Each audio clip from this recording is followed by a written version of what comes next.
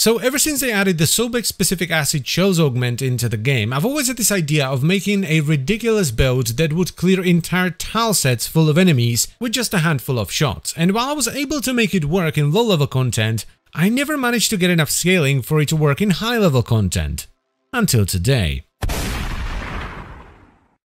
So here's the build, and don't worry if you don't have a Riven, by the way, you can simply replace the Riven with a faction mod and it's going to be fine. Now I know the build might look a bit strange, but trust me on this one. Okay, we start off with Toxic Barrage and Chilling Reload, which gives us vital reload speed and a bit of status. We have Galvanized Health for multi-shot and Galvanized AV for status chance and extra damage. After this, we invest heavily into electricity with Prime Charge Shell and in my case, the Riven, which gives status chance and electricity damage. If you don't have a Riven, once again, simply use the appropriate faction mod. And then we top it all off with number 1, Scattering Justice for status chance and the Justice effect for a bit of extra AoE, as well as acid shells. Now if you're not familiar with acid shells, it causes a 15-meter explosion whenever you kill something that does 450 base corrosive damage, as well as 45% of the killed enemy's maximum health as blast damage. The best thing about this mod is that it can trigger itself, so if you kill an enemy with a shot and they explode, and another enemy dies from the explosion, they will also explode.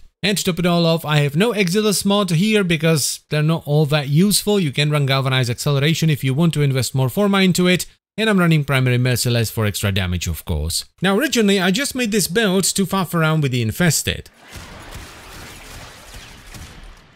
But it's actually not half bad against the Corpus either.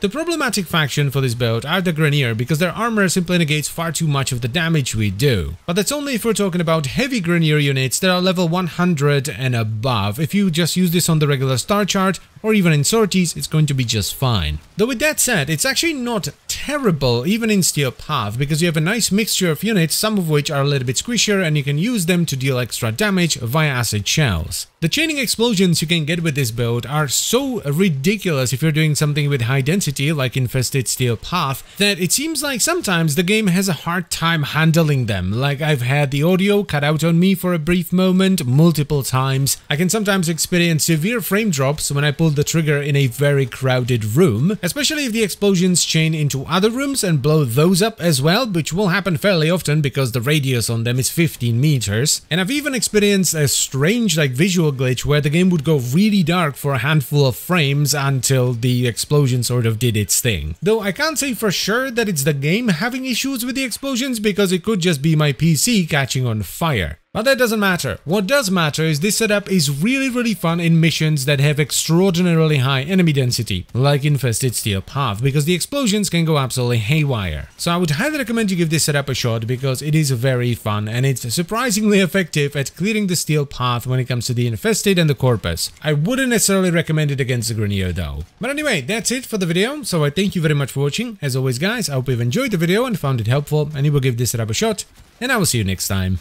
Bye bye.